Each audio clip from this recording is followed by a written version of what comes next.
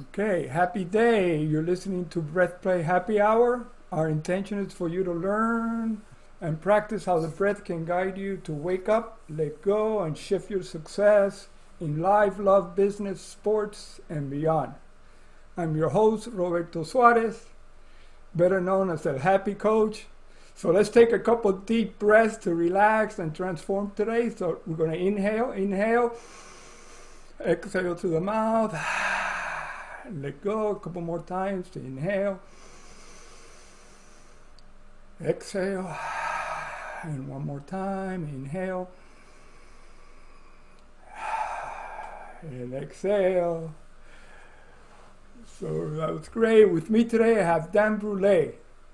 Dan is a modern day teacher, healer, world-renowned pioneer, field of breathwork. He's one of the creators of breath therapy, and he's one of the original group of International Certified Rebirthers.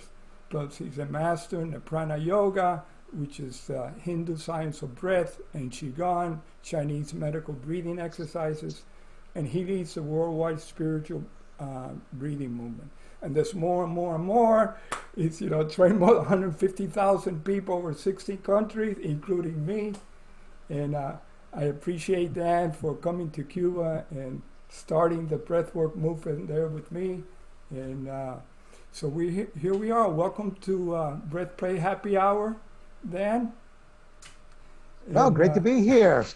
yeah, Congratulations on launching this. Going to make a difference in the world, brother. yeah. It took me a while. I had to do a lot of breathing to get rid of all that. I guess resistance to starting, and it's all good. So why don't we get started by, I call it breathplay, but how do you, and I got that idea from you when you were defining what breathwork is, so can you tell me more about how you define breathwork and how you brought in play into it? Yeah, well, a play is nature's way of learning, right? Animals play fighting to learn how to fight. They play hunting to learn how to hunt, and that's nature's way. So as we play with our breath, we develop certain skills that help us to work through emotional issues, psychological issues, physical issues, behavioral issues. And so, yeah, I think you got the right idea, and also thinking in terms of playing with the breath keeps us on a lighter footing. I believe seriousness is a disease. And so, bringing in this idea of, playing with the breath, dancing with the breath, taking things lightly, being curious, being creative, rather than serious and trying to solve problems and fix things. All the problems get solved and things get fixed when we follow our heart, when we do things we love, when we expand our consciousness, when we tap into creative energy, and that's what breath work does.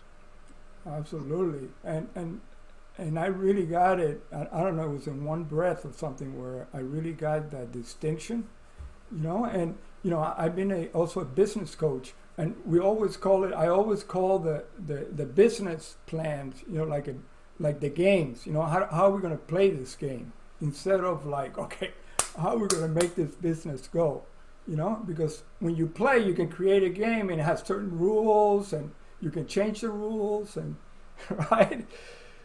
And what I love about you is that you bring that in with the breath, that there's no rules, and we get it going. So tell me a little more about your breath story. Not like the whole story, but how you got into it, and when did you really thought that you were making a difference in the world? Yeah.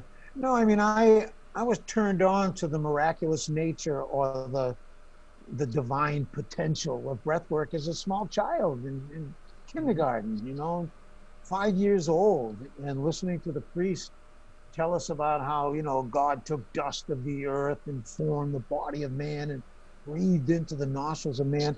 As a small child, that was just the most amazing thing I had heard, that like, God, I'm breathing in God right now.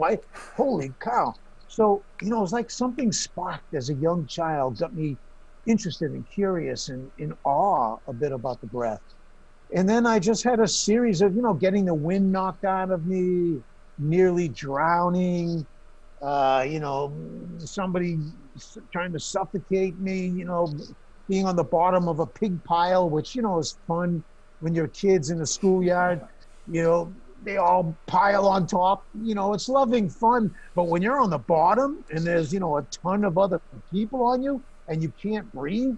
So, I had those experiences. It was like life kept turning me back to the breath, forcing me to pay attention to my breathing. And then, as an X-ray technician, I began to do chest X-rays. So I was actually looking into the lungs of a person when they, and telling them to take in a deep breath and hold it. So I was already beginning to coach and guide people in their breathing, just for the sake of having a clear picture in X-ray. I learned CPR, and I began to resuscitate people, to reanimate people. What a miracle when somebody is clinically dead. They're not breathing, their heart is not beating, their pupils are fixed and dilated, and you blow into them and they wake up. I mean, what a miracle. Absolutely. And then in the military, I was in deep sea diving. I was underwater rescue. So I was forced to get comfortable with not breathing, holding your breath for long periods of time, mixing gases for deep sea diving, working in a recompression chamber, practicing breath holding. So the military just, had me double down also on the idea of controlling your breath to control your arousal, controlling your breath to control your mental state and your emotional state, to get a handle on your physiology, to focus your mind, to be able to concentrate. So I was also developing practical ways of using my breath to stay in the zone, to get into the zone, to manage life and death, high stress, situations. So all of that coming out of the military, I just felt like I had an advantage, and I had experiences that I wish everyone could have, and began to explore, how can I introduce people to breathing? How can we play with our breath to unlock our potential? And so it's something I never really consciously chose to do. It was just my mission in life. It was my purpose. And I tried to escape it. I tried doing other things, but nothing else ever worked out. So finally, the universe makes it really clear. Okay, Dan, this is what you're supposed to be doing. Never mind all the other stuff. Just, this is your work. This is your life. So, I'm a missionary for the breath. And I'm glad I'm not the only one anymore. Yahoo! Yeah, absolutely. And I didn't have all that military experience and everything like that, like you, but I can remember now that I know more about the breath when I did sports, like in high school or in college, where let's say I returned a kickoff, I was breathing through the mouth all the time. Because there was 11 big black guys chasing me, right? Scared. And I was running, right? But when I finished, I was out of air. And I would have to go and take oxygen, because I didn't know really how to breathe. I didn't know that. And I go, wow, I wish I would have known that when I was younger. And, part of this conversation, part of my clients are athletes and entrepreneurs. That a lot of them think that they already know about the breath, right? But, and I'll take an example of a professional basketball player. Like, I asked him, what happens when you miss a 3-pointer 2 times in a row? He goes, well, I try to breathe. And how do you breathe? Well, I just go, you follow me? And so what can you say to like athletes or entrepreneurs that really haven't really got into breath work, right? Why and how can the breath help them? Yeah. I read a really interesting thing that, fear of snakes, that's like a universal fear, right? But some some people, the fear is so deep that, like, I heard this example. If you put 100 people in a room and you dump a box of snakes in the middle of the room, 80 of those people are going to run for the door in a pure panic. They're going to step on children. They're going to knock old ladies over. They're going to kick you out of the way to get to the door. It's a primal fear, and it's an uncontrollable reaction in our body. So that, to me, is a very good analogy of what happens to breathing in sports. If you're passionate, if you're enthusiastic, if you really want to win and you pour everything into it, it's kind of like your breath is just released into a panic mode. And it's just, you know, the breath just gets active. And it's chaotic and it's uncontrolled because it's kind of a primal fear reaction to just give us all the energy we need. But better to train yourself to breathe, to pace your breathing, regulate your breathing, make your breathing functional, economical, efficient. Don't just leave it up to your survival pattern, to your fight or flight mechanism to take control of your breathing.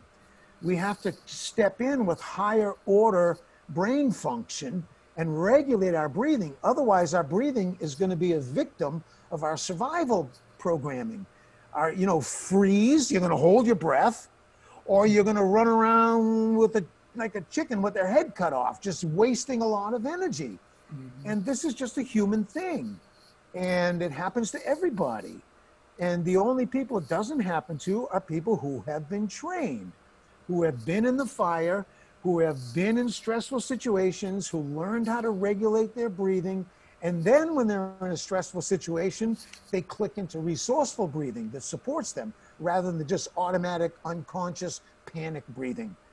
And so it's vital. And we misread the symptoms of air hunger. So for example, if you hyperventilate, you blow off too much carbon dioxide, and your system is trying to compensate by getting you to breathe less. So it puts resistance against you trying to breathe more. And when you feel that resistance, you try even harder to overcome the resistance. And you're in a vicious circle where you're actually fighting with yourself rather than flowing into the zone. And so the only way to get a handle on our energy, to get a handle on our mind, on our focus, is to get a handle on our breath. And people in sports and in business need to do that to be able to show up at their best. And breathing is that missing key for a lot of people. Mindset is important. Physical training is important. Nutrition is important.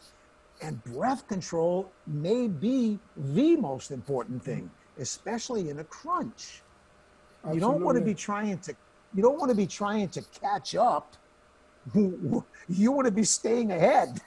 And so my friend Mark Devine, who's as a high performer as you can get, former Navy SEAL commander, you know, he says it's a lot harder, it's a lot easier to keep up than it is to catch up.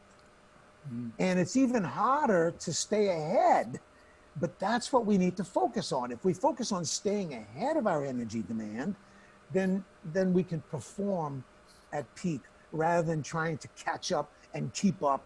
And we're distracted by our own fatigue, by our own dysfunctional breathing. And so people in business, people in sports, if they've achieved any level of success and they have not practiced breath control, then wow, they're in for an amazing boost, a turbocharge to what they're doing.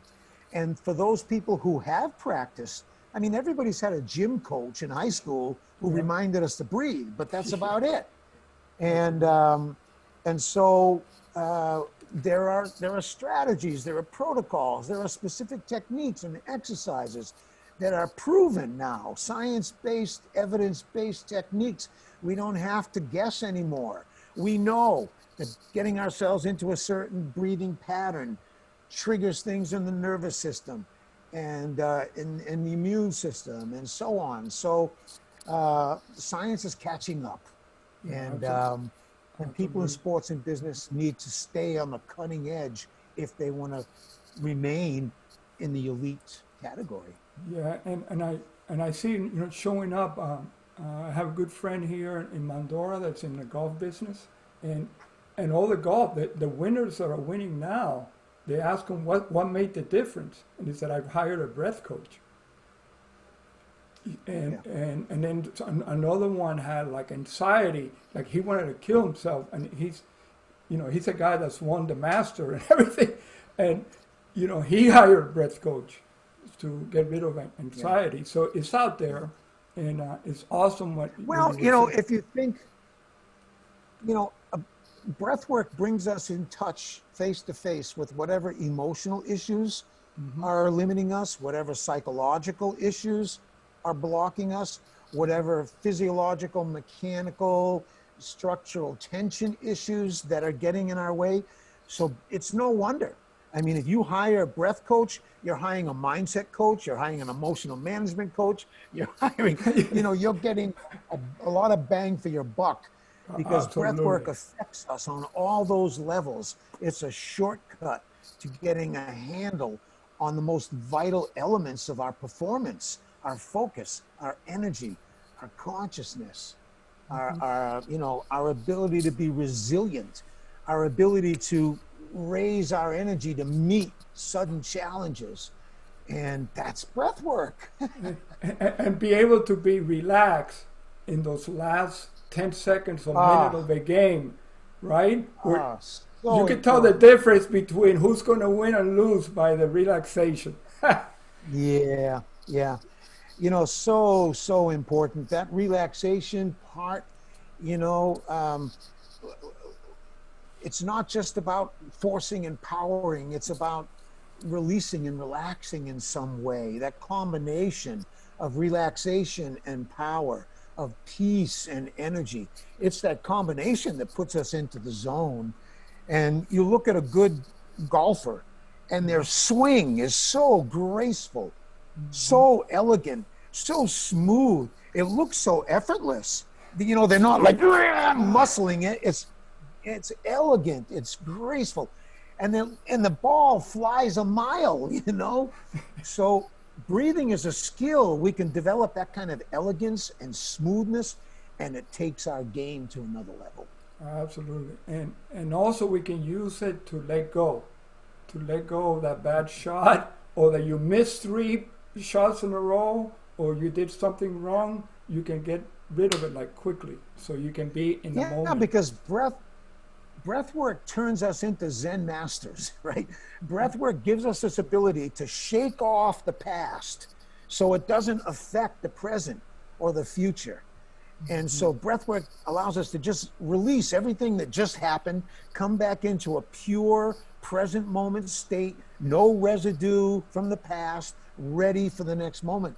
So breathing develops in us these Zen-like abilities to not be disturbed, not be projecting and fantasizing future emergencies or having fears from the past affect our performance.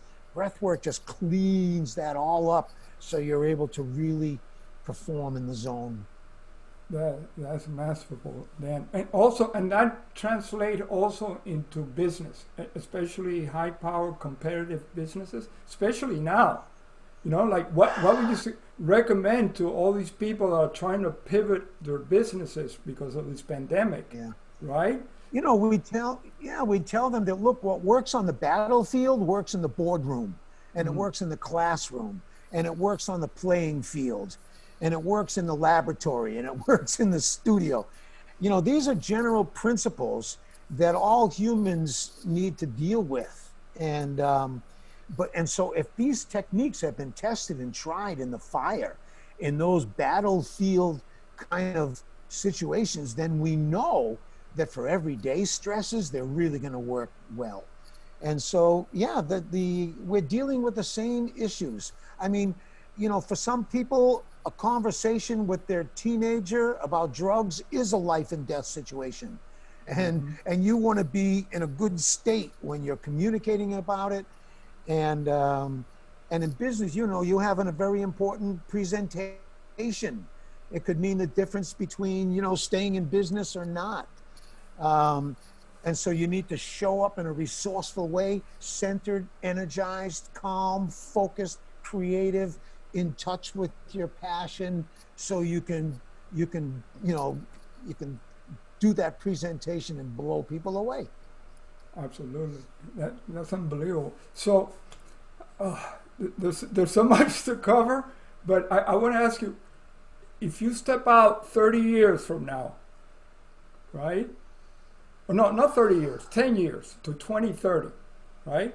And you look back to today, how does the breath work it's going to look like? Like what have we accomplished?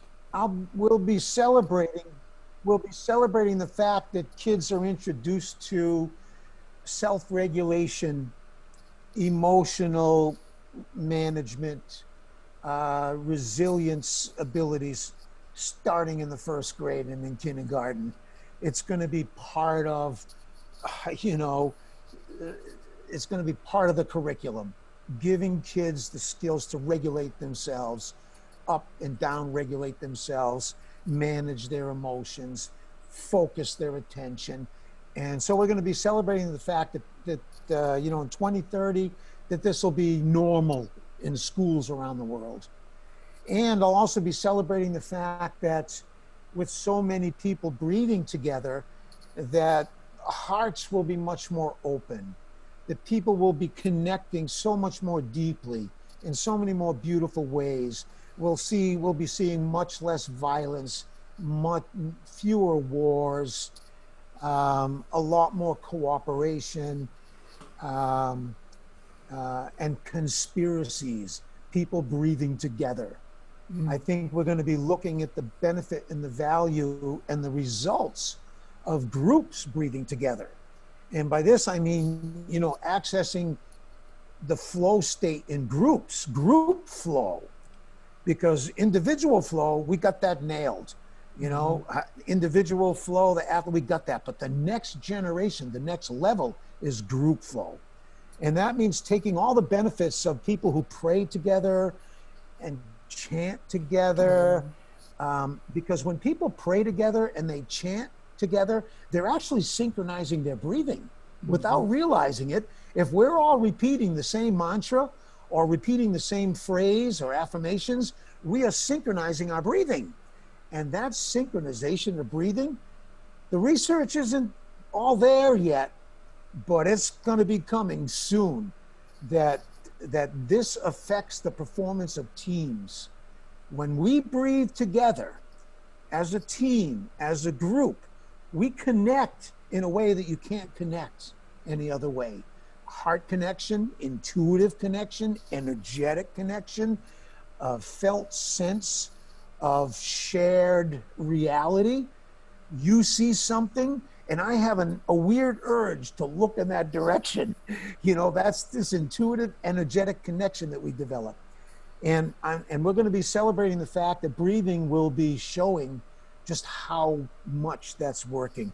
In 10 years from now, first we're going to be on to many things that we can't even imagine yet. And the world will be catching up to where we are now. So the cutting edge right now will be mainstream in 10 years. And so I'm excited about what's going to be current cutting edge in 10 years. That's going to take a few more years after that before it gets absorbed into the mass consciousness. So exciting. Things exciting. The average person will be exhibiting abilities and traits and qualities that we used to think only the great saints and the great masters and the great yogis, those states and abilities were reserved only for those special people. I think 10 years from now, we're going to be seeing average people exhibiting what now we would call extraordinary abilities, and it's going to be normal 10 years from now. Oh man, that's so awesome. All that stuff that you just said, it's like unbelievable. I just came from a presentation of what the business world is going to look like in 5 years. Where the internet is all changing, it's all going to be 3D, and the people that can't stay within those systems, there's going to be cities in the sea, and all, but this breath thing is like unbelievable, you know, because, you know, I can see that. I call it that re-evolution of total consciousness. Yeah, yeah. And that's important because one of the big negative aspects of technology is that our technological abilities have been growing faster than our own human abilities. Yeah. To mature emotionally and to mature psychologically. And we're at a point where the technology is so advanced, it's like putting a gun in the child's hand. You got to wait till the kid grows up before you can trust them with the gun. But technology isn't giving us that ability. It's growing exponentially. And as humans, we need to accelerate our own human transformation. We need to accelerate, you know, spiritual technologies that help us to grow and develop as humans, to evolve our awareness and our consciousness, so that the technologies that we're creating don't do us in. You know, we have to grow at the same speed as our technology is growing. Otherwise, we're going to be controlled by the things that we're inventing. Instead of being masters of them, we're going to be victims of them. Yeah. So yeah, you're right. Breathwork is about accelerating human evolution, human development. And that's needed now because of the speed at which technology is growing. Yeah, there's some people that believe that the computer is overtaking man, you know, like it's going to be smarter than we are. And in many ways, but you know that computers can't love. Yeah, can't breathe. Yeah, right. And computers are really a reflection of our capacities, right? So when you look at programs and software and everything, that's like an expression of our own brain, neural connections. And, you know, we have a laptop computer, a neck-top computer, a biocomputer. And in many ways, all the creations in computer technologies, we're kind of creating them based on a reflection of our own internal networking and wiring and software and hardware. So yeah, it's almost a projection of our inner abilities. So. Yeah, and so okay, so that's a great way to end. But I want to thank you for like being one of the pioneers, right? To be able to bring that consciousness, you know, because you're one of the guys that have gone to all these countries that have been closed and opened up that whole space, including my little Cuba down the island down south. Yeah. And it must be like an incredible, you know, like it's so incredible, you know, what you've been able to be part of, you know, and I'm so grateful. Well, you know, for the simplest things turn out to be the most powerful, and everybody in the world needs to know that the simple practice of breath awareness can begin a healing and transformation and growth process. Just the simple practice of just observing your breath as a meditation, as a practice, as a habit. And then the next step, begin to learn by controlling your breath. You can control everything about you. And you know, it's a mission because I feel, you know, ethically, morally obligated to make sure that people are at least are aware of this possibility. Now, then they can choose whether they want to learn and develop, but at least they know. And that's you know, we need to make sure that everyone knows that we have these inner abilities, that we can learn very quickly, simple things that can really change our life for the better. And, you know, I think those of us who have discovered that, we owe it to the rest of us to make sure that everybody discovers it. Yeah. Okay, it's like waking up, letting the world wake up, you know, so that's great. Yeah. Hey, let me put in one, and speaking of it, people are really interested in learning, you know, and just getting everything they can from breathwork. One of the most exciting things right now for me is the Breathing Festival. You know, which takes place in February, a collection, a list of the biggest names in breathwork. a huge virtual online event, thebreathingfestival.com. I hope people take advantage of that because our mission is to bring the benefits of breath work to every human on the planet and help everyone in the world take breath work into their everyday lives in a practical way. So, yeah, I encourage people to go to thebreathingfestival.com and go to breathmastery.com. And, in February, we also do a private retreat. You came and did one of them. And so February is a big month for breathing, both big public festival and a very private retreat, deep dive. And so if you're interested in, people are interested in either one of those, please jump on in. There are lots of spots open. Yeah, and if you want to learn real quick about breath and all the different types of breath, buy your book, Just Breathe by Dan Brule. It's like the Bible. It's like unbelievable book. Just yeah, and we're in 11 languages now. I just got word that we signed a deal in Poland for Polish. So now we're up to over 10 languages. Unbelievable. That's awesome. Very cool. Yeah. Yeah. So anyway, that's great. Thank you. Is there anything else that you want to say, or one breath that people can take away, or? Yeah, I mean, if we can be total, even for a moment, that unlocks some of our potential. So just put all of your attention, all of your heart, all of your mind, all of your body into a long, gentle inhale and a sigh of relief. And then just start to play with your breath. The breath will guide us. The spirit of breath is alive in us. And when it sees that we're paying attention to it, it begins to talk to us. Well, Dan, thank you very much. And I just want to let people also know that you can find more information on Happy Coach at lhappycoach.com. Please share anything you learn in this episode. Share it with your friends. Let everybody know about Dan and his wisdom and his teachings. And lastly, give us some feedback as to how we can make this more awesome for you. And remember, always breathe happy, live happy. Namaste. Thank you very much, Dan. And we'll see you again soon. Hey, brother. Thank you, everyone. Namaste.